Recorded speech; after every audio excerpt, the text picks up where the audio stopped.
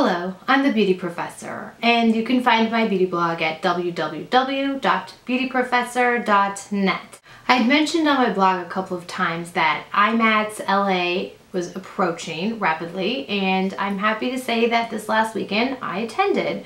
And I was there to cover it as a member of the press for my blog, so today's video is an overview of the items that I purchased while I was there. I certainly also took a copious amount of pictures, and I'll be compiling a comprehensive overview post for the blog, but this is the video component that will give you an up-close view of each of the beauty items that I decided to get while I was at IMATS.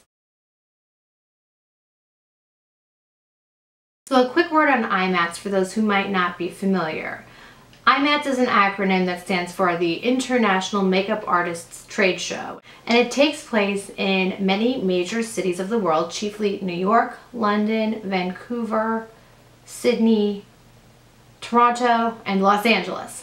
This trade show showcases makeup lines, both large and small, that cater to the makeup artist industry, but certainly there is something for every beauty lover like I am. I don't purport to be a makeup artist, but certainly as a beauty lover and beauty blogger, there are many lines at this show that I'm always excited about seeing in person. The products from each line are available for purchase, and this is a great chance to get to meet people who are closely associated with each of these beauty lines and learn more about the brand. At IMATS, there are also a myriad of demonstrations done by famed makeup artists who are there to showcase their skill. And there's also a high concentration of special effects makeup going on. And it's just a feast for the eyes, and certainly a place for every beauty lover to go at least once. The first booth that I stopped at upon entering onto the convention floor was that of Face Atelier, and this is a Canadian beauty line that I'm familiar with because I've ordered products, chiefly foundation, from this line in the past. I was super excited to see that all of the product offerings are out there, so I was able to do some swatching and exploring of certain products that I haven't yet added to my collection, especially lip products. And I also was privileged to be able to meet the Face Atelier creator, Debbie Bondar, who told me so many interesting things about her line and about her beauty aesthetic, which is all about just naturally beautiful, undetectable makeup on the face, and I can definitely appreciate that because I strive for that just as a person myself. In terms of the products that I picked up at Face Atelier, one was yet another foundation. Now, I picked up the Pro Ultra Foundation in Wheat. I already own it in Ivory and in Sand, and Ivory is like my palest winter color. Sand is definitely more appropriate for me in the summer when I have some color, and Wheat is kind of somewhere in the middle. It's a great neutral light beige. This foundation I've done videos on before, and certainly I'll do a close-up swatching of Ivory, now Wheat, and Sand in a future blog post. But I will say that it's just a beautiful natural skin finish, medium coverage, appropriate for HD cameras. It just is lovely in terms of the skin-like finish it creates. Some other Face Atelier products that I picked up are, one is the Ultra Matte, and Debbie was talking to me about why she created this. This is an alternative to powder, and she said you can spray it on before you apply your foundation to create a matte canvas that will help the foundation to adhere better. And you can also use it throughout the day to remove unwanted shine. Now, I haven't tried this yet, and I can't wait to do so. When I do, I'll certainly weigh in on it in another video and blog post. This is the Ultra Matte, and I plan on decanting it into a couple smaller spray bottles so that I can keep it in my purse for on-the-go moments. Another product from the Face line that I left with was the Face Atelier Facade. And this is a really interesting gel product. This is in the shade Arabesque, and it's kind of a muted coral meets red. I'll see if I can swatch it for you here. This is intended to be a lip and a cheek product. It's super silky, it's translucent, and it's buildable, and there's multiple shades in this, and the shades can be mixed together. Another face product I picked up, in this case it was in triplicate, was their lip glaze. And I picked it up in 3 colors: Enigma, Cameo, and Pixie. And just with an initial description, Enigma is a very creamy, pale beige white, and it brings lightness to the lips, but it can also be worn alone for just a sheer wash of milky beige color. And the Cameo is as Debbie mentioned, kind of like your quintessential J.Lo nude shiny lip. And I've been loving wearing this alone and also over lip colors. I tried it out today. It's a creamy kind of nude pink beige, and it's neither too light as to wash out the face, nor is it too dark as to become a color of its own rather than a muted lip.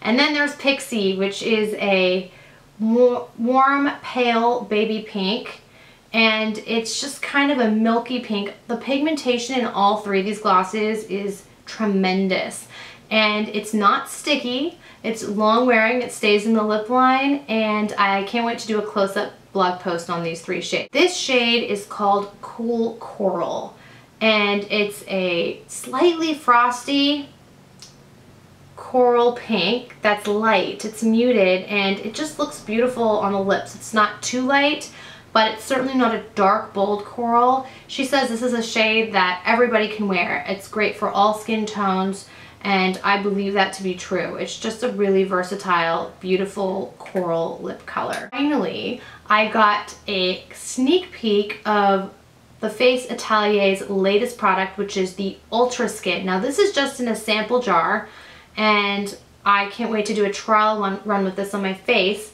Here it is in shade number 3. This Ultra Skin is a creamy foundation, unlike the liquid Ultra Pro foundation. The Ultra Skin is meant to be a very thin veil of pigmented color on the face that has kind of a creamy, almost tinted moisturizer effect, but without the excessive creaminess of a tinted moisturizer. It's more just like a seamless veil on top of the skin that just blends in so nicely. This is a beautiful yellow-based light to light medium beige shade, and she told me that this will be released in the springtime, and I feel super privileged to be able to sample this particular product in the meanwhile. So more on this soon for all you Face Atelier lovers out there. The next line I went to go visit was that of Kett Cosmetics. And Kett is a professional grade, in many cases foundation makeup line, but they also have many other products that cover the full spectrum of facial needs. Very interested in seeing the Fix cream makeup up close and personal. I know I have an absolute illness, this intense penchant for foundations. I can't help myself, and I went straight to this when I saw it. Now, this shade is 03, should I say, and in this case I think the O stands for the typical golden ochre color. And the cream foundations are in 3 color families. You've got the yellow based O's, the neutral ends, and then there's a rosy, like pink undertoned set of shades as well. I tend to be mostly yellow, and this is the second lightest color in the O range, which is perfect for my NC 23 to 25 skin. Here it is swatched on my fingertip, and the Kett expert at the booth that I was speaking to told me that, and here it is here on my wrist, he told me that this foundation can be applied in a host of ways. You can use your fingers, you can use a brush, you can use a damp sponge, and that it is intended to create a high definition skin-like finish, which is what we're all going for, and that it's waterproof. So if you were to tap it over any other existing makeup, it would make that makeup waterproof. Now, I've yet to try this because I just got it, but I am wearing this today just to give it a trial run. I'm just wearing this over my Peau Vierge primer from La Matière de Beauté, and I just sponged it in with a beauty blender this morning, and it's actually lasted all day. There's been a lot of humidity today at the beach. So I'm really excited to play around with the Fix Cream makeup some more, but my first impressions are I'm pretty impressed with how long lasting it is and how much it looks like real skin on the face. Another product that I picked up while I was there was that of the Veil Illuminating Complexion Fix for face and eyes. And this Veil line specializes in one single product, and it's this complexion fix. And the complexion fix is intended, and I spoke directly with its creator, Sebastian Tardif, who was so delightful to speak with, and he told me all about what this particular product does. I found that my best match was Light 2N, which is a neutral, but it does lean yellow, light beige. And you can see that it comes in a brush tip applicator, kind of like the Touche Éclat from YSL. But there's a lot more coverage than something like that product might offer. Here's just one brushing of it on my wrist here, and hopefully it's picking up the opacity. It's just a very interesting, versatile product. I have heard that people like to use this as an all-over foundation, just in areas where they need it. I've yet to try that, but I can't wait to explore its benefits. In the meanwhile, I am wearing it under my eyes as a light concealer, and it does stay put. I didn't have any kind of migration or pooling over the course of the day, and it's really portable, so it's nice to throw in your makeup bag for touch-ups as the day goes on. One of the other booths is called Naime's Beauty Supply, and it carries a host of different lines, some of them more difficult to find in regular stores than others. One of those lines that I always like to make sure I take a peek at is that of Lise Watier. And this time around, I picked up an eye product and a lip product. The eye product is the Ombre Soufflé Supreme, and I've actually reviewed this formula on my blog maybe about a year ago. I have a silver shade. This is called Taupe Fantasia, and it is a glowing light taupe shade. Hopefully you can see that there, and certainly when I review it close up, I'll have pictures of it in various lighting situations. Is the Rouge Fondant Supreme lip color, and in this case it's in the shade Brigitte, which looks like this. Now this is a really, really pale, almost clear color, but it does have some pale pink tones and some shimmer. But the fondant lip color is intended to be an ultra cushiony, hydrating lip treatment. I knew this was going to be a pale, very kind of my lips, not even my lips but better, but just my lips, because it is basically clear with just a little bit of shine. But I love the texture. The smell is kind of fruity in the best possible kind of grown-up way, and it is just a joy to apply. It feels really great on the lips. Next, I did a little stop at the NYX booth, and NYX is a line that you can get for a very reasonable cost at many beauty retailers. Ulta is a great place to pick up NYX, but I don't know, there was something about seeing all of this NYX in one place, and it really was an insurmountable amount of NYX products, more than I knew that ever even made, all together, and I just couldn't help myself. I did look and leave with a few items. Probably all three were under $10 in total, which is a steal. And I truly think I'll use all of these. The first was the Hot Singles eyeshadow in J'adore, which is a sparkly, bronzy taupe. And it does have really good pigmentation for what was a $3 eyeshadow. Wow. And I am wearing it on my lids right now. Truly, I didn't wear this over primer. I haven't touched it up. I just did a single, or a couple layers of color, but as a single wash of color, and no creasing, no migrating, no fading. I could not be more pleased. What a steal. Also, I picked up two lipsticks in colors of which I already own so many, but I could not help myself. Actually, this one shade here, it's called Power. It's number 629, and this is their round lipstick. That's what it's called. This is not always easy to find at Ulta, so that's why I looked at this formula first. Once again, $3. But Power is a very creamy, pigmented lavender mauve pink. And here it is, just like that's a quick swatch. You can see it's leaving behind a lot of pigmentation. On the lips, it's beautiful. It reminds me of a lighter version of MAC Up the Amp, which is a personal favorite. I love purple tones. It's not as dark as that, and so it becomes infinitely more wearable just with one pass. I do suspect this will bounce around in my purse for quite a while because it's just a versatile color and fairly unique formula-wise because it's a cream, not a shimmer, and shade-wise. The other shade I picked up, not as unique but still interesting, was 537A, which is called Gala. And it's a creamy baby pink. You can see it swatched below. I thought it was going to pull a little more nude slash peach because that's what it looks like in the tube. In swatches, it's coming out more of like a cotton candy pink. But it'll be an interesting shade to try wearing on its own. Certainly you can wear it to lighten up anything that might be too dark. So that was my $10 spent at the NYX booth. Completely well worth it. I did get a single brush at the Hakuhodo booth. It's almost overwhelming, especially for somebody who can basically use the same brush for as many things as she can get away with, which I'm entirely guilty of. I wanted to leave with one special brush, and I realized that I've been using my same 3 or 4 Sephora eyeshadow brushes, but the particular brush that I love, it's the purple one that I've used in many videos, has been discontinued, so I thought maybe I would start there. In this case, I picked up this brush, which is made of squirrel hair, and it's a tapered, very soft eyeshadow brush. I'm looking forward to using this for blending and specifically cream shadows, by Terry Ombre Black Stars, blending it all together as I like to do. And this is just a beautiful brush to give that a go with. I'm excited that I finally was able to add something from Hakuhodo to my collection, and it's nice to think about this being the commemorative piece. The last line that I ended up leaving with some products from was that of Besame, and this is a line that I have bought products from, gosh, probably for 7 or 8 years.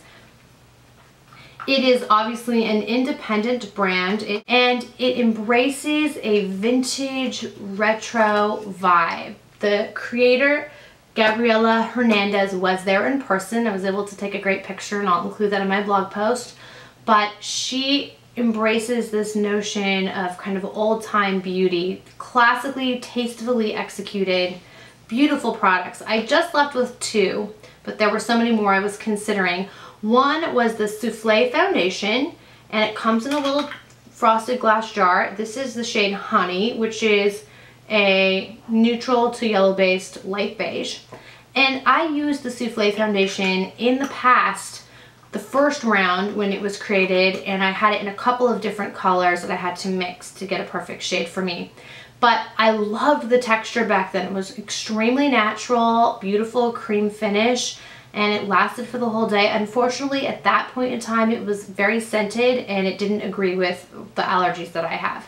This new incarnation of the Souffle Foundation has no fragrance, no parabens. They've added additional skincare benefits, and it's just a beautifully creamy, very pigmented foundation formula. Finally, the last product I'll be talking about today was the Besame lipstick in Debutante Pink. It comes in this little velvet case. This lipstick bullet is just to die for. It's so pretty, so unique, and the contents isn't bad either. It's a very interesting lilac tinged light pink. Really, I don't think I have any dupes for this in my current massive lip color collection. It looks like that.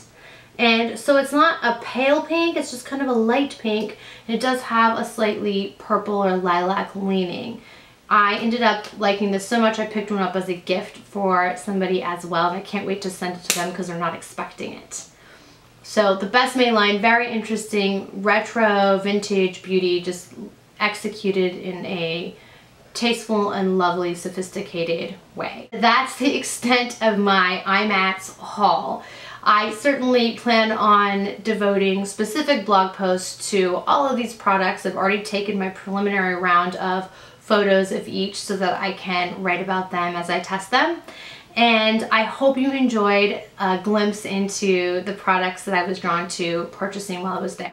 IMATS was such a wonderful weekend. I had a great time there with my blog assistant, Laura, and we met so many interesting, fascinating, talented people. From makeup artists like Satya Linak, who works with the Surratt line as well as being an amazing freelance talent, to makeup line creators who are equally as passionate about makeup as the beauty lovers who buy it, to fellow bloggers like Crystal from Beauty by Crystal, who I feel like I know because we communicate online all the time, and Naomi from lovetoprint.org. We're friends as well and we run into each other. It was just such a fun time to be in a large open space with endless beauty products and a whole bunch of people who are passionate about said products. So thankful that I was able to document the experience there, and I invite you to take a peek at my entire blog post, which of course will include a wealth of photos from the weekend. As always, I welcome your questions and your comments,